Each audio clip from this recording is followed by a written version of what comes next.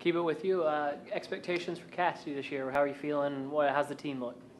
As far as the energy, I think it's some of the highest we've had in a few years. I think that's probably due to the great leadership we have on our senior class. I feel like we're really getting the young guys involved, and because we have kind of a shorter roster, I think that brings us together more as a team. Same thing. How are you feeling going into your season? Feeling good. We're just looking forward to it.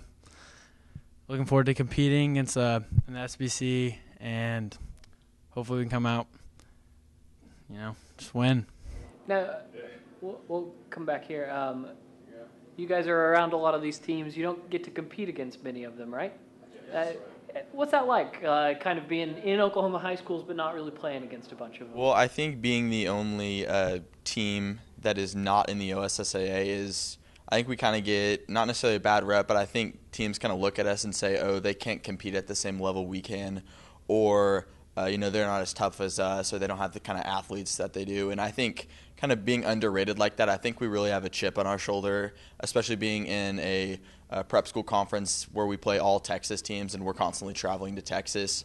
But with that being said, it doesn't really change what we do for our team or how we go about preparing for other schools. We competed in the McGinnis shootout, did really well in our pool, and I think we really built on that this summer, and I think that we will have a fantastic year. And then what's the atmosphere around Casady like for this football season?